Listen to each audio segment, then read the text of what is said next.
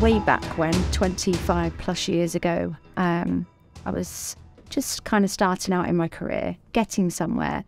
I was offered the job of a lifetime, and it was to do a bikini calendar shoot for a prince, namely Mazher Mahmood. Obviously, I didn't know that's who he was at the time.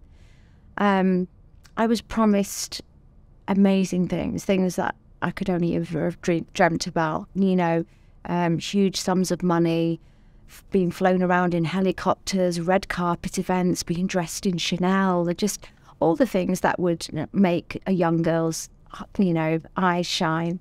I was flown over to Lanzarote to meet Mazher Mahmood. We'll call him the fake sheikh because that's who he was at the time to me. After telling me about all these amazing things that were going to be happening, he then went on to talk about a launch party that he would want me to attend to launch this magazine, the bikini magazine. It was the first of its kind in one of the United Emirates countries. I think it was Dubai. Once he started to talk about this party, he was very clear about the fact that he enjoyed girls who would party. He made it known that he didn't really think people who didn't do drugs or people who weren't sexually aware, they would be kind of boring, and he wouldn't want those sorts of people at the party. It was probably 10 minutes after that that a bodyguard who was employed by him then brought out cocaine, and I was greatly encouraged to do some. That's where my mistake was, I think. I felt pressurised to do that, and it was certainly something that I wouldn't have chosen to do had that pressure not been there. I didn't do it in front of anybody because I thought I wasn't comfortable. I think that proves that I wasn't comfortable doing drugs, because I was panicked over that. Short time after that, he continued telling me about how amazing everything was going to be and all these promises he was making to me. He then took me aside privately and asked me would I be able to. He didn't make it sound like I was drug dealing. I didn't feel like I was breaking a law. He made it sound as though I was doing him a favour. When somebody's just offered you the world and then asks you to do them a little favour, you feel beholden to do that. And the favour that he asked me to do was to get him a small bag of cocaine. I remember saying to him, thinking, because the drug dealer who was employed by him must have been sat 10 feet away, and I did point it out to him. I said, well, Billy has it, and he said, I don't trust him. I trust you. So now he's putting me in a position of trust as well. And don't forget, he's royalty at this point. I didn't not believe he wasn't a prince. He made sure that the royal thing was very much a part of it, and the way I was being treated. Before going to Lanzarote, we were meeting in the Savoy Hotel, and it was all very, very believable. So I did what he asked, and I got some cocaine from Billy. The prince had asked me to take it to his room later on. That's where I thought the problem was. I thought he was going to be propositioning me sexually, and I was petrified of that. And I then said to Billy, the drug dealer, I said, I'm not going to take it to his room. I said, I'm too scared. As he's going to proposition me, I'm going to say no, and I'm going to lose everything. Billy was obviously in on it. He's admitted to being in on it on Panorama. That was aired some years ago. Billy was clearly not wanting me not to deliver. So Billy's idea was for me to just slip it under his hotel room door and come away and send him a message to say it was there, which is what I did.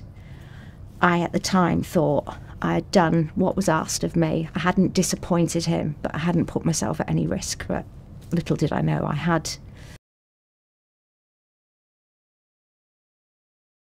I did try to fight against it when the story broke, because it was very, very untrue. But I just didn't have the means to do so, and I think that was one of his things. You know, he picked on the people that couldn't fight back and couldn't stand up for themselves. And why should anybody believe that I was telling the truth? You know, it wasn't unheard of that a model might be involved in drugs or something, but I think to take somebody having had a line of cocaine under duress, really, to then spin that into that I was mob-connected drug smuggler, drug dealer. The other girls that were involved in that story were accused of being madams and prostitutes, and it was horrific. I lost an awful lot, not just my potential earnings or my job at the time, but I was evicted from the flat where I was living. I remember I went back home to my parents in Manchester. I didn't leave my bedroom for nearly 4 months. I was I went from being a really happy girl with everything, you know, on this great path to success, I do believe, into walking into job centres and being on antidepressants and anti-anxiety medicines. And my mum even had a heart attack 6 days after that article broke.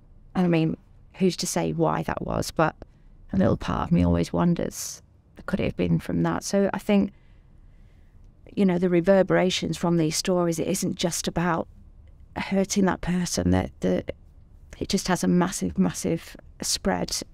It was years and years before anyone would touch me with a barge pole. I was starting to get into TV at the time when the story broke, and it seemed quite promising. I was doing okay, and that just came to a massive halt. I've done quite a bit of acting in my later years. I've won awards. I've been nominated for many awards. It turns out I did actually have a bit of talent, even though I was a model. I know it's unheard of. So who knows, you know, what kind of career I could have had. And I do lose sleep thinking, you know, what could have been, what could have happened. He took me down at the very beginning of my career. Yet he enjoyed all of the praise, and he was winning awards left, right and centre. He got tumbled at the very end of his, and I just think he's got a lot to answer for.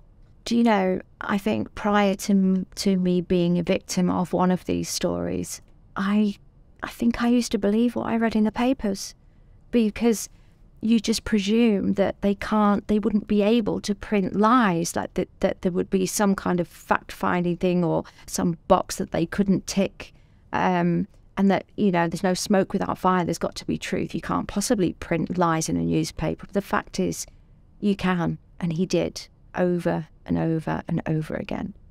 I honestly don't believe a word I'm reading the papers anymore.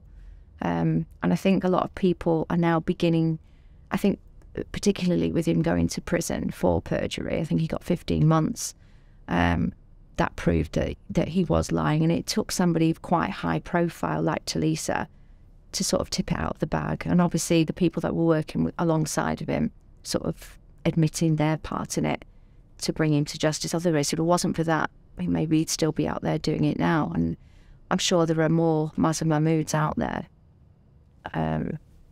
Who knows?